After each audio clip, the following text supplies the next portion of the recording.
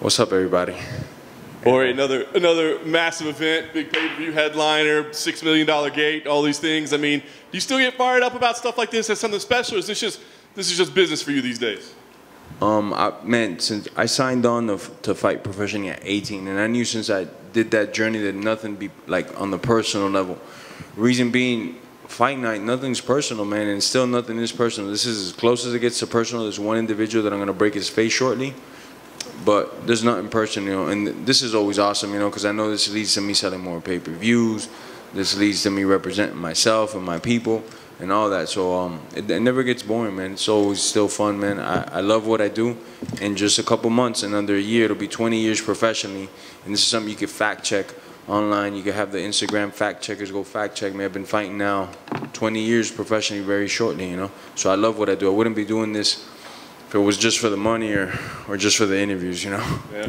How about this particular fight, though, Jorge? I mean, love it or hate it, right? As you said, it's not personal, but there's so much going on here. Like, I imagine on the one hand, you get to settle a score, and that's going to feel really good. On the other hand, he's getting a lot of spotlight. He's getting a nice paycheck as well. He's getting to bathe in some of that attention. So is there a part of you that hates this, that you had to give that to him? You know, not only do I fight for a living and I get to punch people in the face, but every once in a while I get to punch somebody in the face that I really don't like, and I get paid for it. So on that end, I love it, you know, that he's like the worst selling pay-per-view performer in the whole division, and I'm gonna just upcrease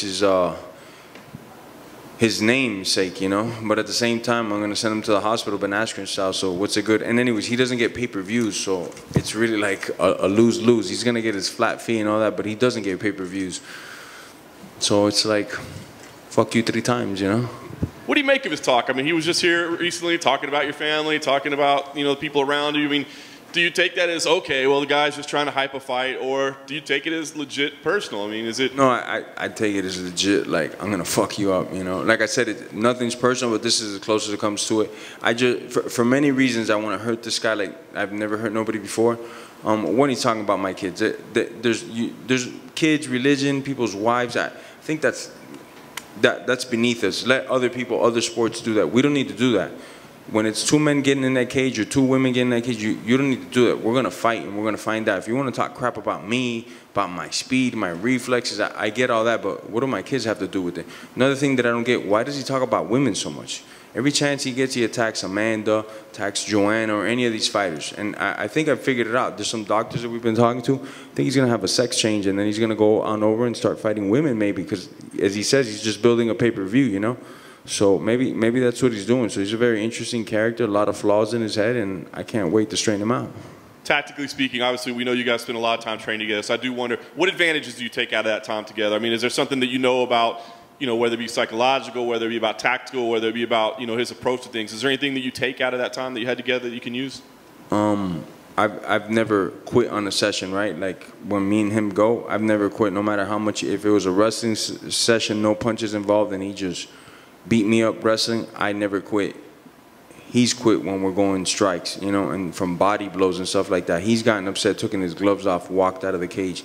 He's had to have the coaches talk to him and say, hey, man, it's just training, relax, you know, you're getting a little bit too heated, just get back in there, you know, it's all good. I've never done that, you know. I'll take my ass whooping like a man, and I'll give my ass whooping like a man. Like I've said in numerous interviews, he could be an all-right hammer. That he could do. He can never play the nail role. And as soon as things don't start to go his way, man, he quickly unfolds. It's a snowball effect. We've seen him. You'll see the facial expressions he makes when things ain't going his way. Where Woodley Alves wasn't giving in to him and put him in a little guillotine before he could even sink it in tapped, you know. It's just, it's the nature of the beast. He's a good hammer, but never a nail. Right, last thing for me, you know, we saw after his last fight him kind of say, Usman, you know, it was just about business and money. I mean, you win this fight, he gets up and says, hey, Jorge, you know, we was just selling pay-per-views. It's all good. Do you accept that from him? He knows me like through and through, you know. He would never dare do that. You know, he wouldn't get close to me in any circumference or anything like that. He wouldn't put himself at a chance where I could end his ass again, you know. Especially because he's talked about my kids. My kids don't do a pay-per-view sell. Like, people ain't tuning, oh, he's talking about his kids, I'm really gonna tune in now. You know, he talked about Usman's dad, I don't know how many times, calling him all types of things, Usman's mom. And then you're gonna say it's just business, I'm selling pay-per-view, I love you, bro. When he had said for months, I'll never shake this guy's hand. That shows how much of a coward he is, what a snake he is, bro. He'll say whatever and whenever, and then when the light's on him, when it's time to be a man about it, he does what he does. You know, I can't respect him in any way, shape, or form, man. You know, and kind of like Ben Askren, like I don't care for Ben Askren, and if Ben Askren we're in a place and he says something to me, then shit, we could either fight or not. You know, if he's cool, I'll be cool, or we could fight. But with Colby, it'll always, for as long as we both live, will always be a problem. Just because he mentioned my religion, just because he mentioned my kids. And I think for future generations, I don't want the 10-year-olds that are going to be in the sport taking over in the future thinking that's how you sell pay-per-views. Because, again, I say he is the worst-selling pay-per-view guy. Even with all his antics and talking about everything under the sun, doesn't sell no pay-per-view. So, obviously, it doesn't work, you know? Jorge, do you look at Colby now, and from that guy who used to live with you, do you even recognize him, or is he completely 100% changed as a person? It's not that he's changed as a person, because the only thing shittier than his current act is his real self, you know? He would take my coach went with him to Brazil. My coach coached him in his amateur fights all the way to he fought RDA, and we were both in his corner cheering him on for him to get that belt. And as soon as he had the chance to like do right, pay this guy, man, because he's been with you 4 or 5 years, hasn't made a fucking penny. Now you finally earned some coin, pay this guy back. What did he do? Fuck you, paid him $0, you know? So I don't know, man, what to tell you. He's just as shitty as he was then, and he's just a little bit more personified for the TV. It's a little bit more glorified for the TV, how shitty he could be. I'm sure he left everybody here with a bad taste in their mouth. You guys don't have to all agree at once, but fuck, bro, nobody could stand the guy, you know? It's just bad antics after bad antics. Then after that, when he's in the corner, the UFC was going to cut me. The UFC was going to cut me, so I had to change my whole persona. You're still not selling no fucking pay-per-views, bro.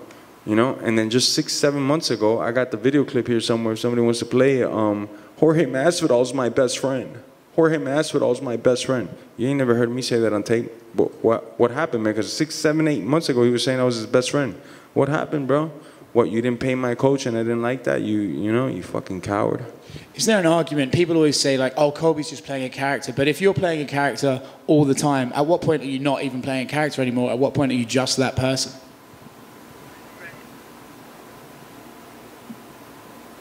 Or is my best friend? Or is my best friend? Or is my best friend? What the fuck? That was like 8 months ago, bro. What the fuck is wrong with you, bro?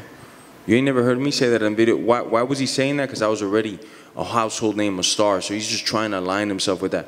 Ask him any question about Trump policies or anything that Trump changed or didn't change and see what the fuck he tells you. He can't tell you shit. He just wanted to tie his name to something that was fucking going up. You know, whether people loved him or hated him, he's like, let me attach my name to that because I could get some fame with that. The guy's a fucking complete chameleon, bro. Last one from me. You sometimes specifically mentions like, oh, he couldn't handle it when I went to the body in training, or he couldn't handle it when I put the pressure on him, he would break. But he never seems to say specifics as to why he can beat you. He just sort of says, oh, I'm going to go in there and smash him. Is that because there was no occasion where he had a strategic advantage over you in sparring? When he first came on over, and again, everything could be fact-checked, I was at 155 pounds, just left Strikeforce. He was just fresh out of college. He was actually considering fighting at either 185 or 170. So we used to wrestle all the time, and it didn't fare well for me in wrestling. He would consistently beat me at wrestling, straight wrestling. As I started to get bigger, those wrestling exchanges started to get a little different. Once I came to 170, but that was many years later. We're talking about like 3, 4 years later. All of a sudden, the wrestling goals are not in his favor as much, you know, and now he's having to take a deep breath because I got a little bit extra weight behind me and I know more of the wrestling. So the goals between me and him started to become far and few in between. When at 55, he'd always want to go, always want to use me for his training camps. I remember for the Damian Maia fight, perfect guy to help him out in a way, to do a couple things like Damian was me, because I fought with Maia and I could, you know, try to emulate Maia in certain situations, half guard sweeps, things like that. Wouldn't want to go with me. I'd show up to practice. Mike, I'm ready. You told me today I was going to go with Colby. Yeah, but Colby says he doesn't want to go with you today. Or other strikers that he was fighting, once I was at 170, didn't want to go no more. I was like, I wonder why, man. Because I used to take those ass whoopings like a man when you'd beat me wrestling. Now that I got a little bit of weight on me and I could give it back to you, you don't want to go. And I always knew since then, coward. Right here. We were talking with Colby right before you came out here, and he was talking about his lifestyle choices, and he brought up the fact that he used to use like food stamps, and then referred to you as Fidel Castro Jr. and brought up communism and stuff. So I'd like your response to that. I don't get the question. He said I'm Fidel Castro Jr. You see what I'm saying? This guy will just say anything possible. Due to Fidel Castro, family members of mine died. My aunt is missing a tit because she tried to cross over from Cuba to Guantanamo Bay, and that whole landmine, it's rigged with landmines, and her left tit is missing because she is crossing over. She hit a landmine and exploded. So for him to say that is just for one thing, to get an emotion out of me, to get the newspapers. The only person that I dislike more than Colby Covington is no longer alive, and that's Fidel Castro. So, I mean, you know, it's kind of a silly question by you, I think, bro. I just wanted your response. Yeah, you know my response, man. Jorge, en español una. Todos sabemos la importancia de la amistad para un latino, para un cubano. ¿Cómo tú definirías la traición de Colby Covington a ti en lo personal? Yo lo defino como, en primero, le puse un cuchillo a mi entrenador, no le pagó lo que él dijo como hombre que iba a pagar. En segundo, empezó a hablar de mi hijo, de las exes mías, de mi religión al constante. Eso es lo único que él ha hecho para vender el pay-per-view. No hablar de él y cuánto él está entrenando y las cosas que ha hecho en su vida para mejorar como un atleta, no. Hablar de mis hijos, hablar de mi estilo de vida. Yo puedo entender todo, pero de la religión y los hijos nunca se habla. La traición es algo feo, pero por lo menos en este libro, en esta película, yo le llego a dar el final. Jorge, right here. Right over here. En español ya para terminar aquí. ¿Cómo tú crees que te pueda favorecer este problema personal que tienes con él? ¿Te sientes concentrado? Porque evidentemente hay un tema personal. ¿Tú crees que te favorezca cuando te metas en esta caja con él? Me favorece porque... ¿Estás más preparado, tener más ganas de querer darle más duro? ¿Cómo tú crees que te ayude este problema con él cuando entres a boxar? Me favorece porque él al fin del día tiene miedo a las manos de oponentes, no nomás de yo, pero de varios. Él nunca le ha gustado pelear mano a mano, le gusta entrar a abrazar a un hombre, olerle los testículos, es lo que le encanta a él. Él sabe que conmigo, sea o no sea, yo cansado, yo luchando, no, le voy a meter las rodillas, los codos en la cara y le voy a hacer la vida imposible. Obviamente para mí me trae más coraje, más cosas, pero a la misma vez yo soy un profesional. No puede ser, te quiero dar más duro a ti, estoy cargando el golpe más que nunca. No, yo sigo siendo el mismo profesional día y noche, y parte de eso es que nada es personal en este juego en realidad. Él puede decir lo que quiera, pero nada es personal en realidad. Es bien cerca personal, pero no es personal. Jorge, down here to your left. If this fight goes the way that you want to and you get to, well, stick the hatchet in his neck, I think that was a quote that you said, how satisfying will that be, and where will it rank in your victories? In my victories, it'll rank, you know, it'll put me as the #1 contender. I'll be competing for the title shortly after, so that's definitely a plus, you know. But as far as like having beaten great fighters and stuff, I wouldn't even talk to my grandkids about this guy, you know. It'd just be some personal stuff, and yeah, I beat this guy up and some dude I never really liked, you know, and that's it. But as far as accomplishments go, nah, he won't rank on there as far as accomplishments. I don't like his style, how he fights. I think I'm going to make it look very easy come Saturday night, and people are not going to even give me credit. They're going to be like, yeah, I guess Masvidal was right. Colby's overrated, overranked, and fucking a piece of shit individual. Jorge, right here. Jorge, you've talked about the insecurities you feel like you've brought out in Colby. Has there ever been any insecurities he ever brought out in you, whether when you first started training or anywhere else? I wouldn't say insecurities, but I knew he wrestled since he was 7 years old. I didn't come into wrestling until much later, till I started MMA. I wouldn't say insecurities, but strong, like, hey, I know I'm not great in this department. Let me get better at it. I'll keep going with this individual, but insecurities is not something that guy could bring out of me. People talk about how you guys going to keep the emotions in check. Can you describe what do you think you're going to feel when the ref finally says go on Saturday night and you can finally put hands on him? Just another fight, man. Like I've said, there's a lot of emotions, but those will be left for after the fight. Maybe I'll cheer a little bit harder. Maybe I'll eat more cheeseburgers after.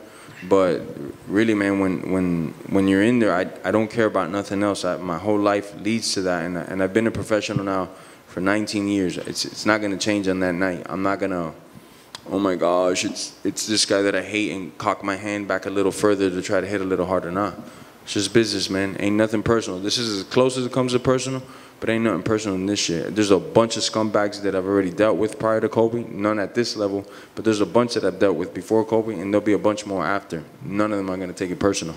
This is just a chapter in my life. Jorge, another one here. You cooked up a special plan for Ben Askren, and it came off in a viral fashion. Do you have a similar one for Colby? I got a very similar plan for Colby. It starts violent and it ends even more violent. Jorge at the back. Hey, what's up, mate? How you doing, man? Has this fight gone past the point of no return in terms of you two ever becoming friends again? You know, my kids mean a lot to me. My daughter's 13 years old. She's like online. I can't, you know, control her every second of the day. So she goes on the phone. She sees things like, why is this person talking about it? Why are we getting brought up? Those type of things, you know. I'll never let that slide in my life, man. I mean, we could be both of us in a very bad situation where we could maybe help each other to get out of that situation. And I would say, nah, we both die here. You know, like in a sinking ship, I'm causing a fist fight right there with him, and we both die, you know? So if Colby extends a hand after the fight, is it super necessary that you don't shake it? He's not going to come shake my hand under no circumstances. I'll tell you the first thing why, because he's going to be headed to the hospital. All you guys are going to prophesize it now are going to put Monday morning, Colby Covington still in critical condition, might not make it. That's all I'm trying to do, man. All right, back here. The fight's on 305 day. He's calling himself the King of Miami. Do you have extra motivation to put on for your city on Saturday? Again, the delusions I talk about, this guy's from Oregon, moved to Florida, not even Miami, moved to Florida when he was 28 years old, lives in like Fort Lauderdale or something like that, doesn't even live in Miami. So for me to even address that, it's like wasting, it's like me saying I'm the King of England, you know? It's just fucking, people are gonna laugh me out of death, you know what I'm saying? It's the same exact thing with this guy. Ain't nobody with my city supports this guy, looks at this guy and goes, oh yeah, this is one of our representatives. Quite opposite, the opposite, you know. He doesn't like to go out of Miami too much because, man, shit might happen to his ass. And after this fight, I'm telling you, he might not be allowed in the city because I get a lot of phone calls constantly where this guy's at, and people asking me, green light this guy? I said, no, nobody can touch this guy but me. But after the fight, he belongs to the city. He'll see where he really stands after the fight. Thank you, everybody. Get ready for some violence on Saturday, man. My Van Gogh's gonna be up.